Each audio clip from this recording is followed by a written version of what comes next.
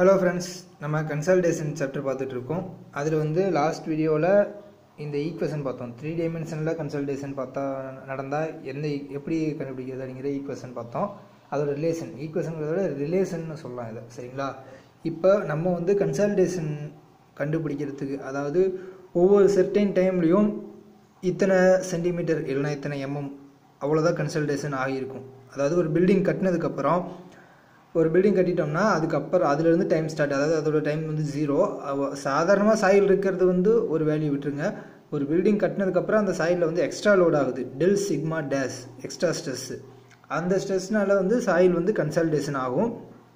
அப்போ கன்சாலிடேஷன் ஆகிறது வந்து இப்போ மொத்தமாக இவ்வளோ தான் கன்சாலிடேஷன் ஆகும் அப்படின்ற ஒரு வேல்யூ இருக்குது. நம்ம அதையும் கண்டுபிடிப்போம். அது இல்லாமல் செர்டைன் டைமில் இப்போ மொத்தமாக ஒரு 80 வருஷத்தில் ஃபுல் கன்சாலிடேஷன், அதோட இப்போ அந்த சாயில் வந்து 8 சென்டிமீட்டர் தான் மொத்த கன்சல்டேஷன் ஆகும் அப்படின்னு நம்ம கண்டுபிடிச்சிருக்கோம். அது எப்படி அப்படின்றதெல்லாம் நான் பின்னாடி சொல்கிறேன், ஒரு எக்ஸாம்பிள் சொல்கிறேன். 8 சென்டிமீட்டர் தான் கன்சல்டேஷன் ஆகும் மொத்தமாக. அது வந்து 100% கன்சல்டேஷன் வந்து 8 சென்டிமீட்டர். இதுக்கு வந்து ஒரு 80 இயர்ஸ் ஆகுது, 80 வருஷம் ஆகுது.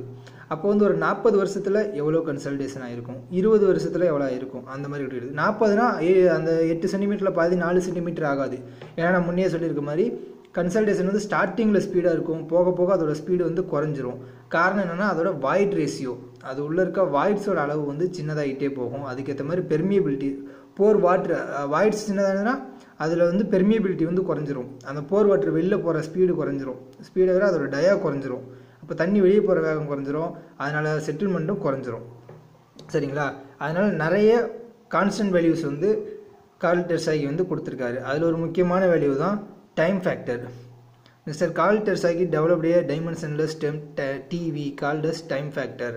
அதாவது டைம் ஃபேக்டர்னு சொல்கிறாங்க.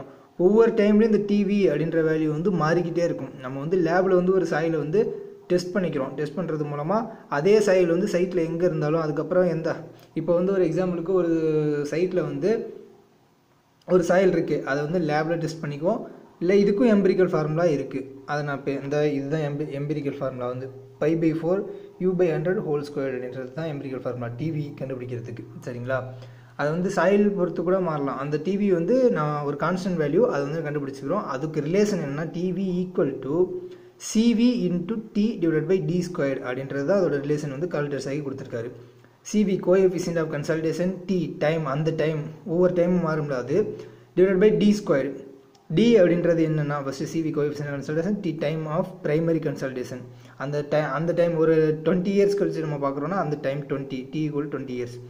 D effective length of drain பேத், அது என்னன்னா D equal to h/1, h/2, h/4 எப்படி வேணா இருக்கலாம். அது என்னென்னா எக்ஸாம்பிள் சொல்கிறேன். இப்போது இந்த சாயில் இருக்குன்னு வச்சுக்கோங்க, இதுதான் கிளே லேயர். இதுக்கு கீழே வந்து ஒரு ராக் இருக்குது, கீழே வந்து ட்ரைனேஜ் நடக்காது, மேலே வந்து ஒரு சேண்ட் லேயர் இருக்குது. அப்போ இதில் இந்த கிளே லேயர் டெப்த்து வந்து ஹச்சு, இந்த ஹச்சு டெப்த்துக்கும் இருக்க வாட்ரு மாலிக்குலாம் மேல் வழியாக தான் வெளியே போக முடியும், சேண்டில் பூந்து தான் வெளில போக முடியும். இந்த கிளேவை விட்டு வெளியே போகணுன்னா மேல் வழியாக தான் போக முடியும், கீழே வந்து ராக் இருக்குது. அப்போ இதோட ஹைட்டு வந்து ஹச்சு.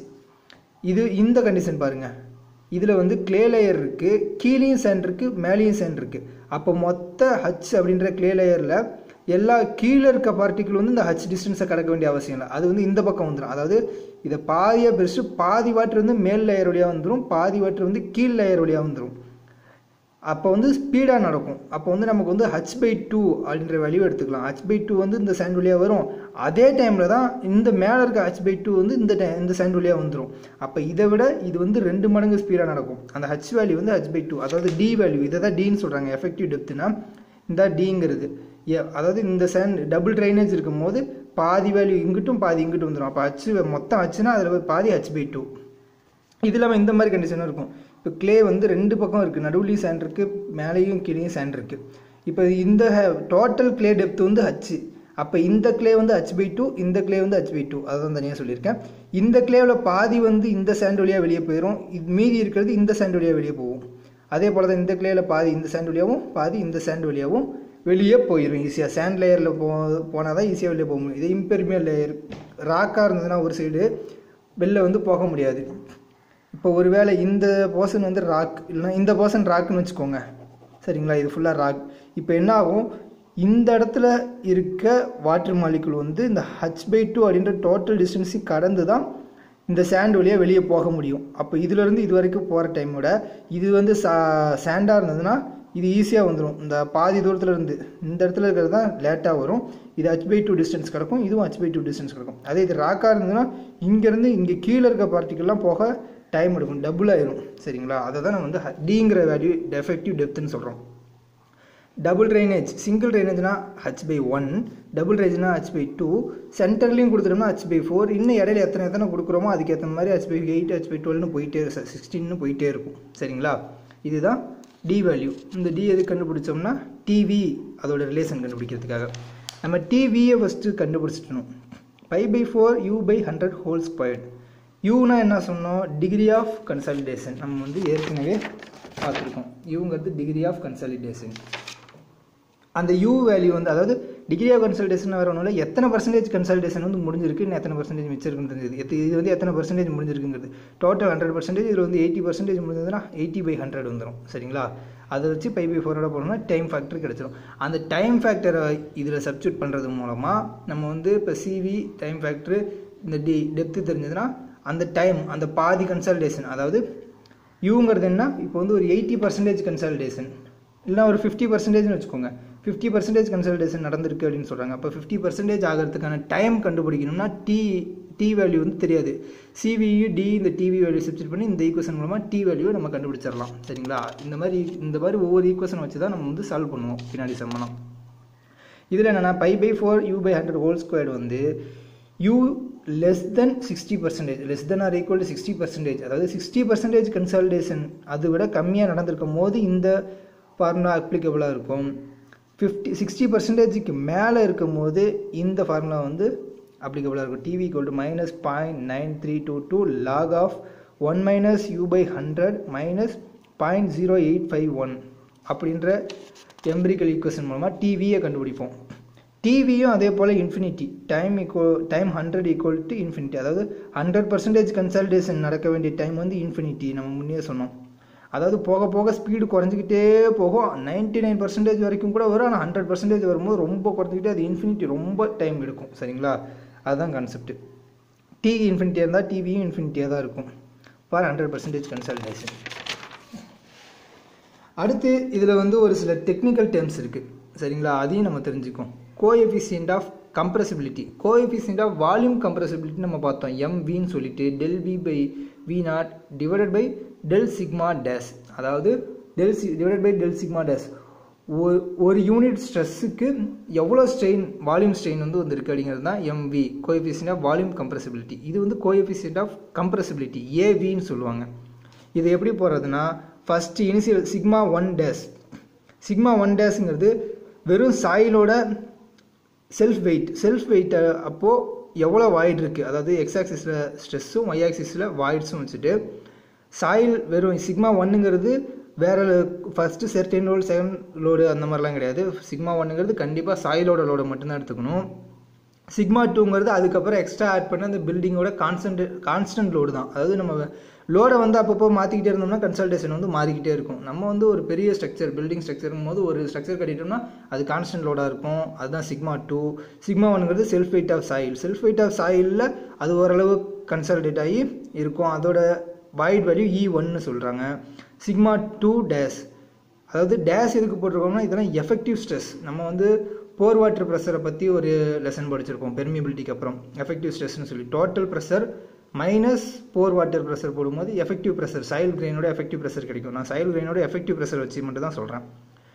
σ1 டேஷ் அப்போ E1 அப்படின்ற வாய்ட் ரேஷியோ, σ2 டேஷ் அப்போ E2 அப்படிங்கிற வாய்ட் ரேஷியோ வருது. சரிங்களா? இதுக்கு வந்து ஒரு கிராஃப் வரைஞ்சோம்னா இந்த மாதிரி ஒரு கர்வாக வரும். ஏவிங்கிறது இந்த ஸ்லோப் ஆஃப் த கர்வ், இந்த கர்வோட ஸ்லோப் தான் ஏவின்னு சொல்கிறாங்க. AV equal to tan θ tan θ அப்படிங்கும் போது opposite by adjacent. E1 - E2 divided by σ2 dash minus σ1 dash. இது வந்து minus del E by del sigma டேஷ்னு சொல்கிறாங்க. மைனஸ்ன்ற வேல்யூ வந்து நெகட்டிவாக மார்க் பண்ணுறதுக்காக. ஏன்னா இங்கே E1 - E2 வேல்யூ வந்து கம்மியாக இருக்கும், E1 வேல்யூ பெருசாக இருக்கும். ஆனால் சிக்மா வேல்யூ வந்து அதிகமாக இருக்கும், σ1 வேல்யூ வந்து கம்மியாக இருக்கும். அப்போ வேல்யூ வந்து மைனஸ் வரும். நமக்கு சிம்பிள் முக்கியம் இல்லை, நமக்கு வந்து வேல்யூ தான் முக்கியம். அதனால் இதை நம்ம போடணுன்ற அவசியம் கிடையாது. இப்போ இதில் வந்து AV coefficient of compressibility del E by del sigma dash அப்படின்றது நமக்கு தெரிஞ்சிருச்சு. கம்ப்ரஷன் இண்டெக்ஸ் அப்படின்ற இன்னொரு வேல்யூவும் நம்ம வந்து தெரிஞ்சுக்க போகிறோம். இதை விட நம்ம இதை தான் நிறைய யூஸ் பண்ணுவோம். சரிங்களா? அது நம்ம பின்னாடி சம்மு பார்க்கும்போது தெளிவாக எதுக்கு யூஸ் பண்ணுறோம் அப்படின்னு. கம்ப்ரஷன் இண்டெக்ஸ் அப்படின்னா என்னென்னா சேம் இதே கிராஃபை தான் போடுறோம். சிக்மா 1 டேஷ் சிக்மா 2 டேஷ் இது E1 இது E2. ஆனால் என்னன்னா செமிலாக் சீட்டில் வந்து நம்ம போடுறோம். அதாவது இது என்ன சொல்லணும்னா லாக் ஆஃப் சிக்மா 1 டேஷ் அப்படின்னு சொல்லலாம். இது லாக் ஆஃப் சிக்மா 2 டேஷ் அப்படின்ற வேல்யூவாக சொல்லலாம். சரிங்களா? இதுக்கு வந்து ஒரு ஸ்லோப் வரையும் போது இது வந்து ஒரு கிட்டத்தட்ட ஒரு ஸ்ட்ரெயிட் லைன் மாதிரி வரும். இதோட ஸ்லோப் தான் நமக்கு வந்து கம்ப்ரஷன் இண்டெக்ஸ்னு சொல்கிறாங்க. அப்போ E1 minus E2 divide by log of sigma 2 dash minus lock of sigma 1 dash. அப்போ CC equal to tell E by log of sigma 2 dash divide pi sigma 1 dash. நம்ம வந்து லாக் ரூல்ஸ் வந்து நமக்கு தெரியும், அது மூலமாக டிவைடில் மாற்றிருக்கோம். சிசி கம்ப்ரஷன் இண்டெக்ஸ் அப்படிங்கிறது இதுதான். இதில் வந்து நம்ம தெரிஞ்சிக்க வேண்டியது சிக்மா டேஷ்ங்கிற மாதிரி என்ன சிக்மா மைனஸ் யூ. சிக்மா அதாவது sigma டேஷ்னா effective stress, சிக்மானா total stress, யூனா போர் வாட்டர் ஸ்ட்ரெஸ். டோட்டல் ஸ்ட்ரெஸ் அப்படிங்கிறது அந்த சாயில் சேச்சுரேட்டட் சாயில் இருக்குதுன்னா அந்த சாயில் இருக்க எல்லா பார்ட்டிகள் மொத்தமாக அந்த சாயிலில் உருவாகிற ஸ்ட்ரெஸ் தான் டோட்டல் ஸ்ட்ரெஸ். மைனஸ் யூ அதாவது அதில் வந்து சாயிலில் வந்து அந்த கிரானுலர் பார்ட்டிக்கிளில் ஒரு பாண்ட் ஸ்ட்ரெஸ் இருக்கும். அது இல்லாமல் அந்த உள்ளே இருக்க வாட்டர் மாலிகுல் இருக்குல்ல போர் வாட்டர், அதனால் ஒரு ஸ்ட்ரெஸ் இருக்கும். சரிங்களா? அது எல்லாத்தையும் சேர்த்து தான் டோட்டல் ஸ்ட்ரெஸ்ன்னு சொல்லுவாங்க. போர் வாட்டர் ஸ்ட்ரெஸ் அதில் வந்து மைனஸ் பண்ணணும். அதில் வந்து இந்த டோட்டல் ஸ்ட்ரெஸ்ஸில் வாட்டரால் வர ஸ்ட்ரெஸ்ஸை மைனஸ் பண்ணிட்டோம்னா மீதி அந்த பார்ட்டிகளால் வர ஸ்ட்ரெஸ் வந்து நமக்கு கிடைச்சிடும். அதுதான் எஃபெக்டிவ் ஸ்ட்ரெஸ்ன்னு சொல்கிறோம். எஃபெக்டிவ் ஸ்ட்ரெஸ் சிக்மா 1 டேஷ் சாயிலில் வர ஸ்ட்ரெஸ்ஸை வந்து இது மூலமாக அந்த ஈக்குவேஷன் மூலமாக கண்டுபிடிப்போம். அதாவது யூனிட் வெயிட் இன்ட்டு ஹைட், அதை போடுறது மூலமாக மீதி இருக்க அந்த ஏரியா கிடைக்கும். சரிங்களா? அதாவது இது வந்து யூனிட் வெயிட்னா என்ன kilometre per metre cube into height into ஒரு மீட்டர் டெப்த். அதாவது மீட்டருங்கிறது இது ஹைட்டையும் கீழே இருக்க எம் கியூபில் அந்த எம் கியூப்ங்கிறது வால்யூமில் ஹைட்டையும் அடிச்சிட்டா மீதி வந்து cross section area top surface area கிடைக்கும். அப்போ கிலோமீட்டர் பெர் மீட்டர் ஸ்கொயர் அப்படின்னு கிடைக்கும், அந்த ஸ்ட்ரெஸ் கிடைக்கும். இது வந்து சாயில் 2 ரெண்டாவது சாயில் அதுக்கான டெப்த்து ப்ளஸ் சாயில் 3 சாயில் 4 நிறைய சாயில் அடுக்கடுக்காக இருக்கும்போது இந்த formula minus gamma W HW. இந்த சாயிலில் வந்து எவ்வளோ டெப்த்தில் வந்து நமக்கு வாட்டர் மாலிகுல் இருக்குது, எவ்வளோ டெப்த் வரைக்கும் சேச்சுரேட்டடாக இருக்குது வாட்டர் மாலிகுல் இருக்குது அப்படிங்கிறத அந்த ஹைட்டை வந்து இதுக்கு போடணும். இது வந்து நம்ம ஏற்கனவே பார்த்துருப்போம். போர் வாட்டர் ப்ரெஷர், இந்த எஃபெக்டிவ் ஸ்ட்ரெஸ் இதெல்லாம் பார்க்குவோம், அந்த லெசனில் பார்த்துருப்போம். அடுத்து சிக்மா 1 டேஷ் வந்து stress due to self weight of soil மட்டும்தான். சிக்மா அதாவது டெல் சிக்மா டேஷ் அப்படின்றது என்னென்னா stress due to surcharge load act ஆகும்போது, அதாவது நம்ம வந்து நான் முன்னே சொன்னேன் சிக்மா 1ங்கிறது என்னது சாயிலோட லோடு, சிக்மா 2 டேஷ் அப்படிங்கிறது என்னென்னா சாயில் லோடு மேலே அதுக்கப்புறம் பில்டிங் கட்டினதுக்கப்புறம் இருக்க டோட்டல் லோடு தான் சிக்மா 2 டேஷ்.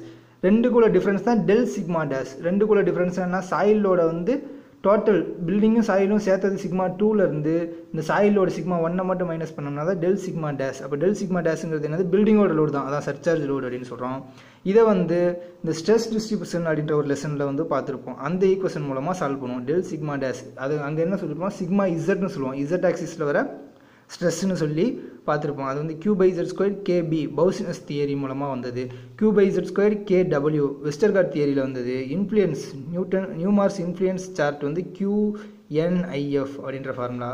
2:1 மெத்தட்னு ஒரு அப்ராக்சிமேட் மெத்தடும் நம்ம பார்த்தோம். இந்த 4 மெத்தடில் நமக்கு எந்த மெத்தட் கம்ஃபர்ட்டாக இருக்கோ அது மூலமாக டெல் சிக்மா டேஷ் வேல்யூ வந்து நம்ம கண்டுபிடிச்சிக்குவோம்.